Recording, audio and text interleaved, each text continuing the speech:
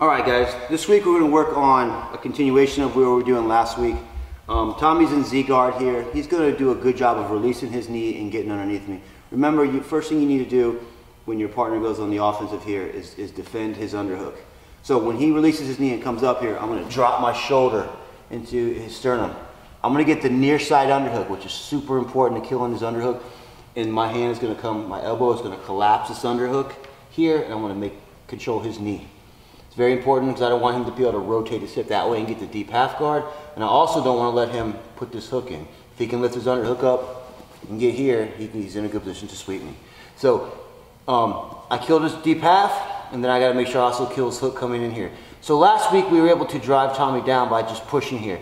This week he's a little bit bigger, he's a little bit better, he's a little more technical. When I push him down, he's just going to get a little bit better frame. So when he goes here, he goes that way, and he's not going down. If I push anymore, I risk him getting this hook in. Like that, if I start pushing, there's this hook and I'm gonna get swept. So when I get here, I get him this far, I'm gonna go ahead and take this arm out here. I'm gonna rotate under and I'm gonna grab the center of his back. Notice my shoulder's underneath his chin, it's lifting up. Now from here, I'm gonna be able to put him on his back. So as I go here, I drive down here, like this, and I wanna readjust here. When I get here now, I'm going to go ahead and push his leg down. I'm going to slide. Once I feel I'm pretty low here and my shin can go across his thigh, I'm going to grab his knee. My other leg is going to go across his thigh here. I'm going to start to pull and kick. From here, you can go to heel and try to go to mount. A little safer, just take your hand, go to the hip, and finish in side control.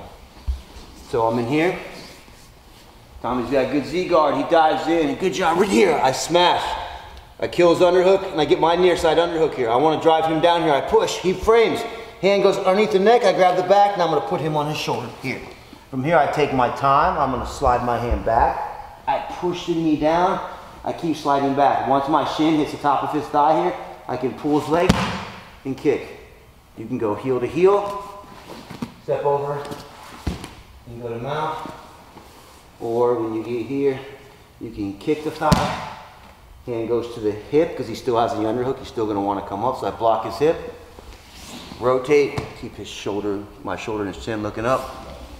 Finish in side control. All right, guys, let's take a look at some common mistakes here. Once again, when Tommy releases his knee and dives in, he did a good job of getting underneath me. I need to collapse my shoulder down here, get my near side underhook, and control his arm. Too many times, guys will do this really well, but then kind of go to a wizard here and let him get his hook in, or from here, he'll just keep lifting, he'll keep lifting his underhook up. Now he's gonna get the deep half. So when you get here, collapse his elbow into his hip and control his leg. Super important before you do anything. From here, he's gonna wanna actually look for something else to do if you get good at this part of the drill. Now, when I tried to push Tommy down, he did a good job of basing. I couldn't get his shoulder back in here. So when you guys get here, this is not going to be enough. Get your shoulder underneath. Look at Tommy's chin go up here. And when I drive Tommy down here like this, no problem here. Do not let him turn too much into you. This is right here. If his head is facing me, I'm going to have a hard time getting this leg out without getting driven over. So when you get here, it's very important that when you get here, you go up. His face needs to be looking up, worst case scenario. If he can turn his head here like this, I'm risking when I come out. So make sure his face is up, and I keep driving up. From here, don't try to lift up too much, let him put you back in half guard. I just want to keep pushing back, sliding back until my shin can hit his thigh. Once my shin hits his thigh here, pull a little bit, kick the bottom leg, and it comes out from here. Don't back up too much here because he will be able to get to his knees. Right here, he's going to want to run away from you with his underhook up like this.